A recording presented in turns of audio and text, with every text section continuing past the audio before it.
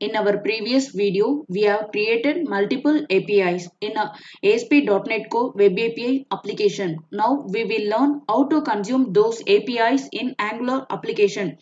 For consuming application, you can use any technology. It means you can use React, Angular, PHP, JavaScript and jQuery. You can use any one of the application to consume all APIs. Here we will use Angular application. For that, first we have to install Angular CLI in our machine.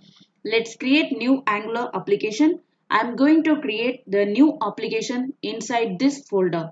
Let's open command prompt. Here you can see the version of Angular by using this command ng version.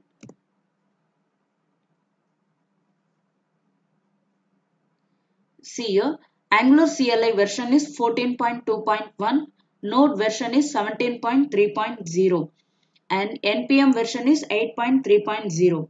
To create a new Angular application, we have to use this command ng new and then application name bookstore. Then press enter. Here we have one question. Would you like to add Angular routing? Type Y and then press enter. Then which style sheet format would you like to use? Here in this application, I want to work with SCSS. So select that and then press enter. Now this command installing all the packages. It will take some time. All the packages installed successfully. Now navigate to project folder. For that we can use this command cd dot slash and then bookstore.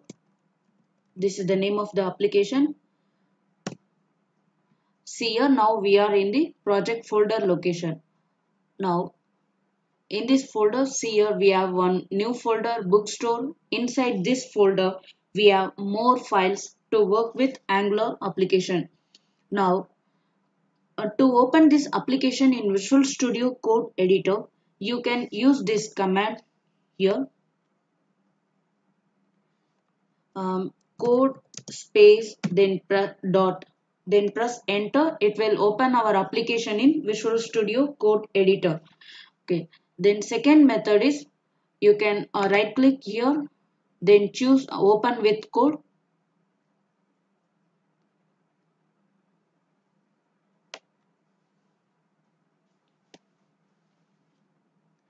Here we are in the Angular application. This is how Visual Studio Code Editor looks like. To run this application, you can use new terminal window.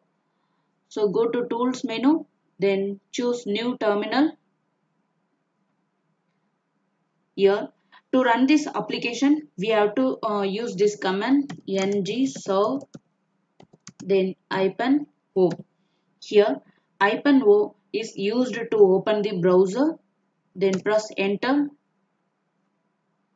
It will take few seconds to run our application.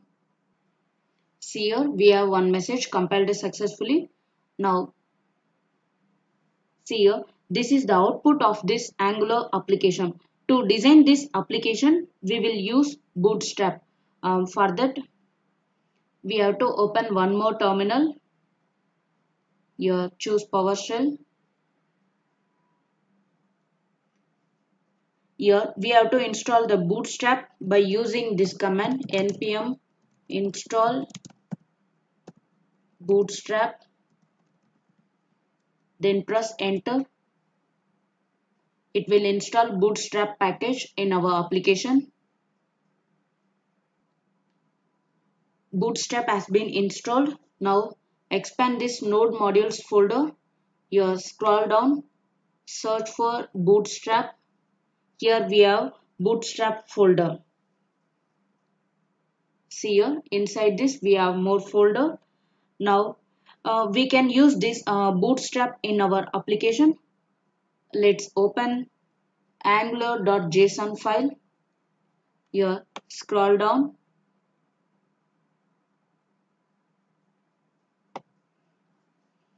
You can see here we are adding all the styles of this application here in this array. we can enter multiple values. So put a comma and add the path of the bootstrap. Now save the changes. We have to consume web API in this application. So we have to make some more changes in this application. Then we can handle HTTP request. Now expand this src folder. Here expand app folder. Here let's open this app.module.ts file. Here let's add one import statement. Import HTTP client module from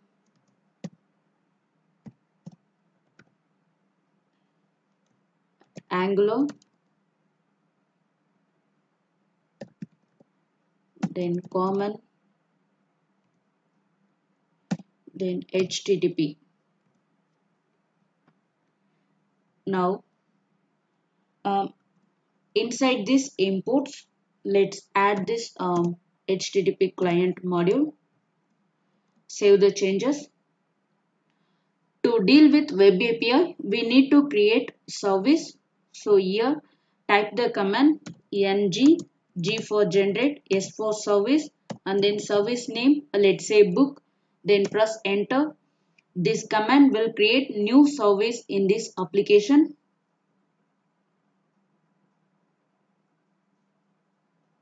See here, inside this app folder, we have two more files, book.service.spec.ts file, and then we have book.service.ts file.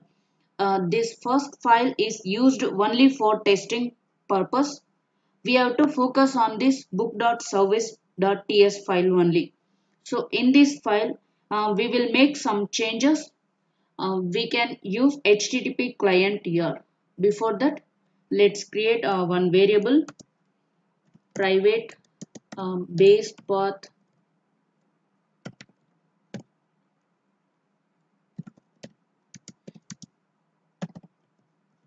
here.